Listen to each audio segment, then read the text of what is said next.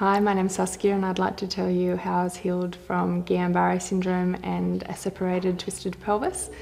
I had a cold when I was 29 weeks pregnant with my second baby, and I went to the doctors, and 3 days later I couldn't walk anymore or lift my elder 13-month-old boy. I went back to the doctor, who rang me later that night to tell me that he thought I had Guillain-Barre syndrome.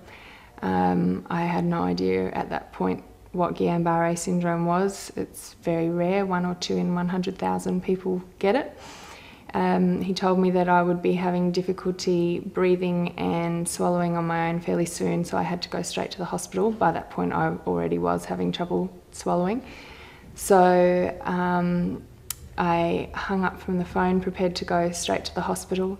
My family was with me and we decided to have some prayer together. So for about 5 minutes we prayed, and we all had an incredible peace just come over every single one of us. And I know all the way into the hospital we just talked about the Lord and the wonderful things that He does in our lives, and I never for one moment through the whole ordeal doubted that I was going to be okay.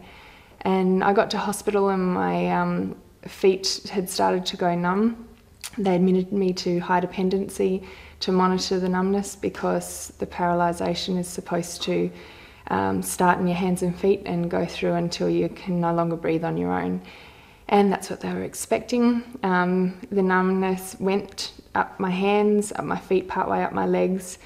And I was praying to the Lord, and the church was praying for me also. And by the next morning, I could feel my hands and feet again perfectly normally.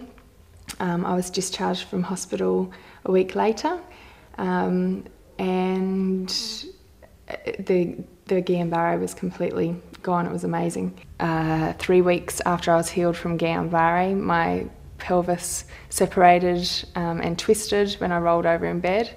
It was so painful that I thought that I was in labour.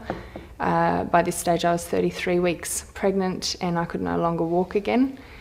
At 35 weeks the baby had stopped growing and stopped moving.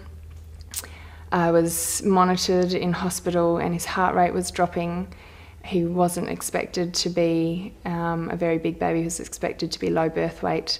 I had a caesarean section because of all the pelvic difficulties at 37 weeks. He was born perfectly healthy and normally.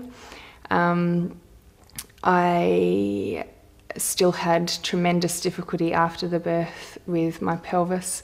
I wasn't expected to be able to walk for another 3 months. 2 weeks after I was discharged from hospital, I woke up in the morning and got out of bed on my own and did everything that I had to do on my own, unassisted. Again, it was a miracle from God that I had no pain. Actually, from that point on, I didn't even have any pain from my caesarean section.